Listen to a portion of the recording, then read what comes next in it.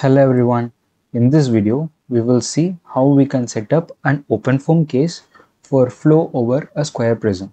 So this will be a 3D case.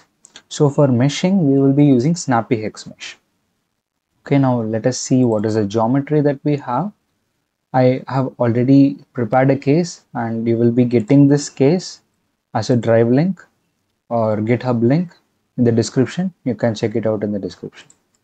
Now I have opened ParaView. Under constant and a try surface, you will be getting one square.stl file. So I am going to open that in the ParaView. You will be having a cube. So if I go to data axis grid, you can see that it ranges from minus 0.5 to 0.5, which means it's 1 meter by 1 meter by 1 meter. So that is the geometry which we have. We are going to do flow over this square prism, which is the cube, using OpenFOAM. For mesh generation, we will be using both block mesh as well as snappyHexMesh. Now let's start the case setup. So first, to generate the mesh, what we will be doing is run block mesh. Okay, so first I will open my WSL in this location. I will source my OpenFOAM. If you don't have multiple version, you don't have to source. You can start right from here. So first I have the block mesh, right? So in the block mesh, you can see that I have defined a block which ranges from some value to some value. We will see what are those value quickly. And I have given some discretization for it. And then I have given the boundaries of inlet, outlet, top and bottom, front and back. If you don't know how to set up block mesh, you can check my video on block mesh deck and you will know how to set up the block mesh. Okay. Now I will go here and generate the block mesh. Okay, the block mesh generation is done, but the number of cells is very high. So this case setup which I have given in the link will be for a very fine mesh. But now for convenience purpose, I will not be running a fine mesh. I will just be running relatively coarse mesh. As you can see, this has around 2 million cells. So that's not good. So what we will do is we will scale this down. Like I will take half of this.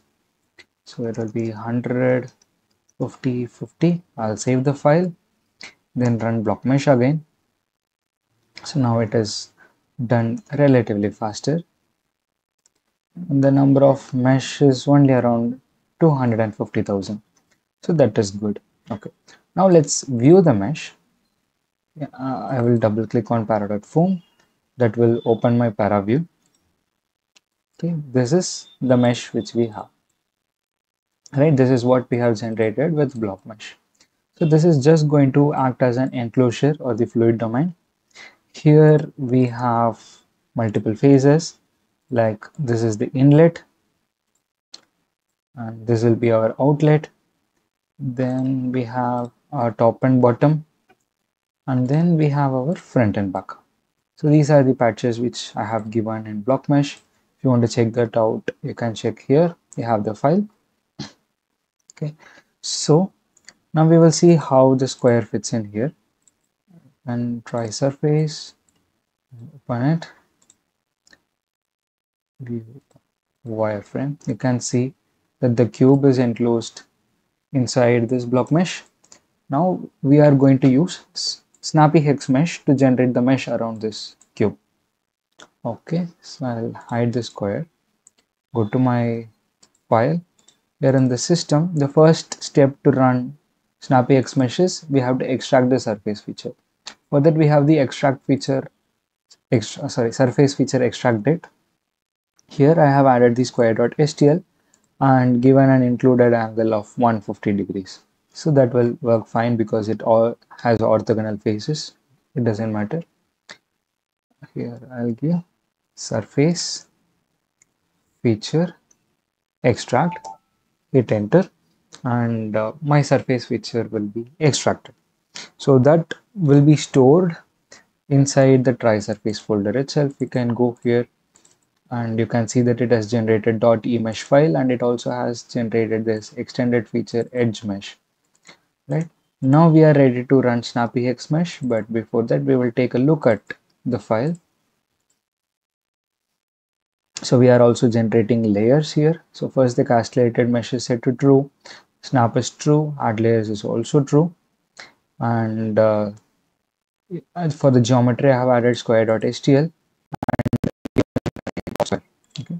So in the features I am taking square.emesh and doing a refinement level of 3, and for surface refinement by default you will be having 3, 4, but let me put it as 3, 3 for convenience because it will be over faster.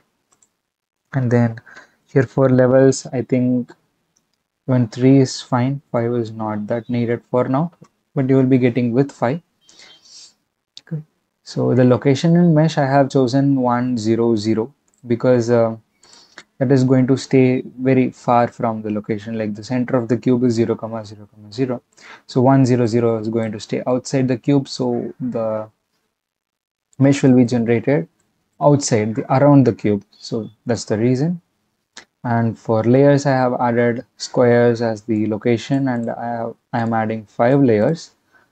Okay, and all these are set to basic default. I have not changed anything in these, so you can play around these values if you want to change, but I just took some tutorial and modified it. Now to run it, first I will also show you the decompose predict because we can run this in parallel. So in decompose predict, by default it will be having number of subdomains as 8, but for your system you might have to change the number of cores. For that you can open your task manager, click on this button, go to performance and press on CPU, and then here you will be having the cores. So this cores is the number of values which you have to put here. So make sure that you are entering the right value, otherwise you will face problems. So after you put that, we can go to a terminal. We have done the block mesh, we have extracted the surface feature. Now we can decompose the case. So to do that we will do decompose par, press enter, and for me it will decompose into 8 different processes, 0 to 7. Okay, now we are going to run the snappyHexMesh in parallel. So it will be mpi run np8. So here you have to put the number of processes your system has, same as the decompose predict file, snappyHexMesh parallel, and then overwrite. So this is the command which we have to type here. Okay, you can see it, and then I'll hit enter. Let's wait for the mesh to be over. Now the meshing is over, so we have to reconstruct everything. So to do that, first we have to run reconstruct par mesh constant. I'll press enter, and it will take all the mesh from different processes and put it into polymesh. Now if you see the setup, we also have all the 8 processor files, but we actually don't need them because we already reconstructed. So I will delete all of them. Now we have only the necessary ones. You can see we have the 0.original constant and system. Now if I go here and hit refresh on the para.foam, you can see that I have got a new patch called square.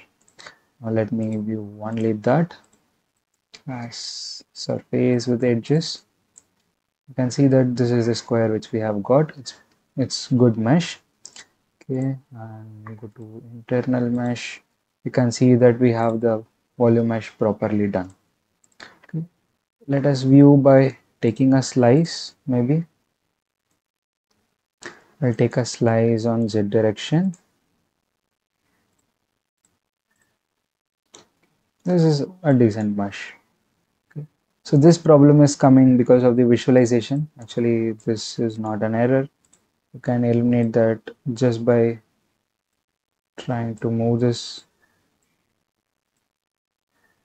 Sometimes it works.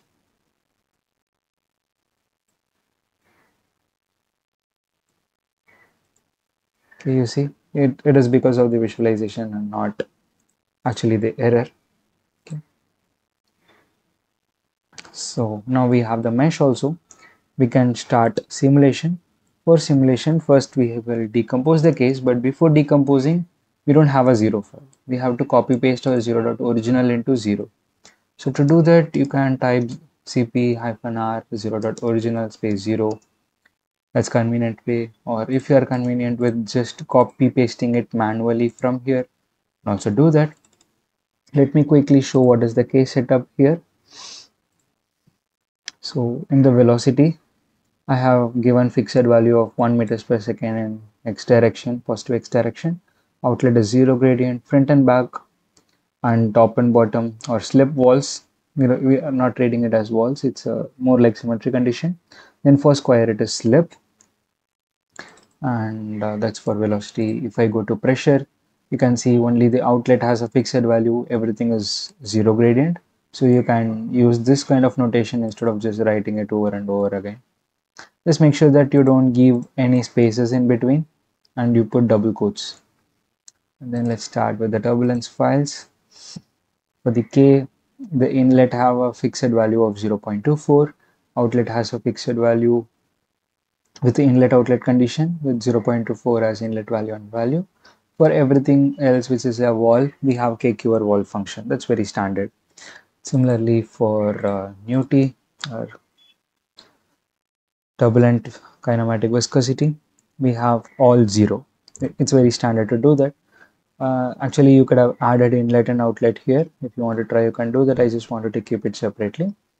Then we are using K omega SST model. So we have omega similar to K. For here we have the fixed value and it's 1.78. For outlet, it's inlet outlet condition, inlet value 1.78. If you want to know how this value is calculated, you can check OpenFOAM's documentation on K omega SST. They have clearly given the equation on how to calculate. So for walls, I have given omega wall function. Right now, let's see constant.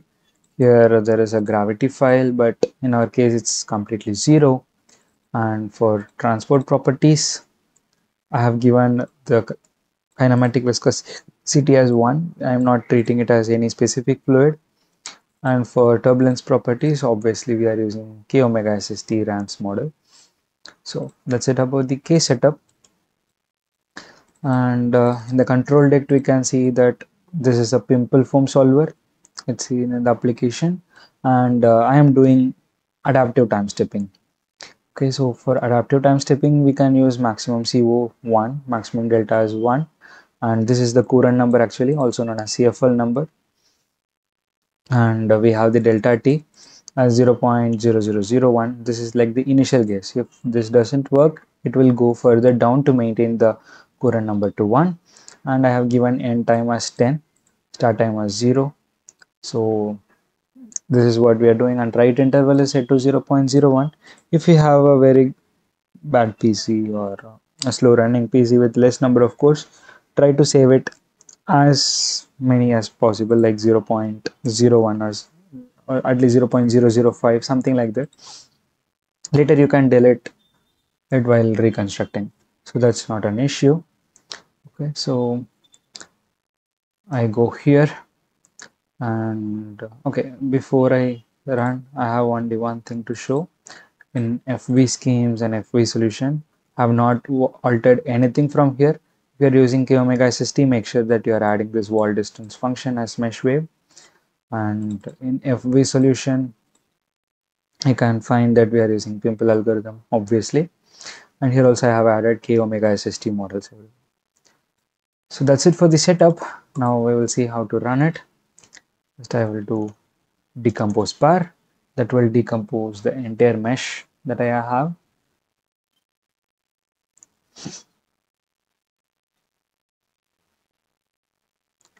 Okay, there was no error. But now this case is going to take a long time to simulate. So I am not actually going to simulate it completely. So what I am going to do is I will start it this time, just end it in 3 to 4 iterations, and then I will tell you the command which is needed for reconstruction. But actually I'm not going to run and reconstruct and show the simulation. Okay, to run it, it's standard MPI run np8 pimpleFoam parallel. So when you do this command, to start the simulation, you should not face any errors mostly. I hope you don't face any errors.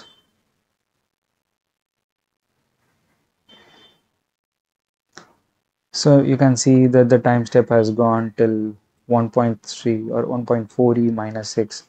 That's very small, it's around microseconds. So we are not going to get case files anytime soon, right? So what I'm going to do is I'll just change this to 0.0009, save it, and wait for it to reach 0.0009, which it will reach soon enough.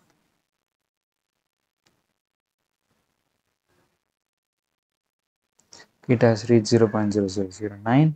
Mostly we would have got one file. Yes, we have got one file. I'm not going to run any further. So when you are actually running, you will be getting files like this, a lot of time step.